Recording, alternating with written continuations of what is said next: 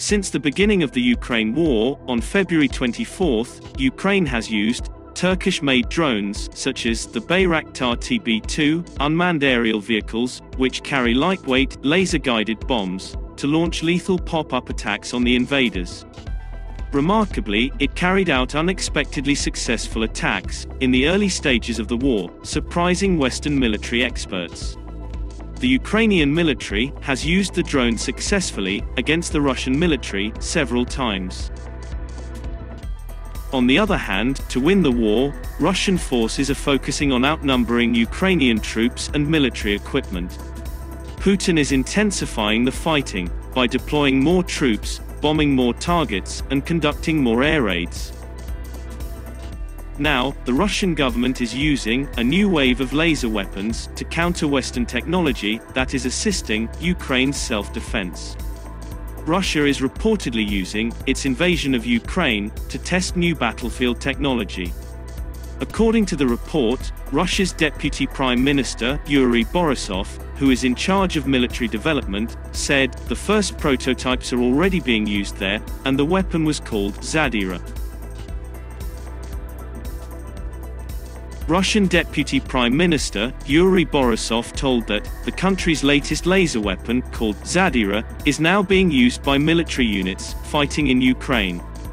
According to him, the equipment can incinerate targets up to 3 miles away in 5 seconds, and is more advanced than the Peresvet, another laser system unveiled by Russian President Vladimir Putin in 2018.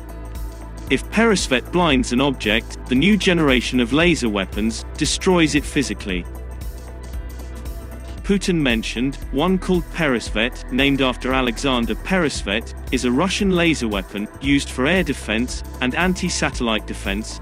Yury Borisov said that the Peresvet, a laser weapon, was already being widely deployed, and it could blind satellites up to 1,500 kilometers above Earth. He also said that there were already more powerful systems than Peresvet that could burn up drones and other equipment. Since the beginning of December 2019, the Peresvet laser complexes have been on combat duty, and it is already being mass-supplied to the missile troops. Little is known about the laser weapon, and the Russian government provided few details about it. The Peresvet combat laser is effective against unmanned aerial vehicles. Its effectiveness is directly dependent on environmental conditions. It works perfectly in good weather. But fog, rain, snow, and other adverse weather events can interfere with the laser beam's passage. The expert also stated that such installations consume a lot of electricity, making them unsuitable for use as a portable tool.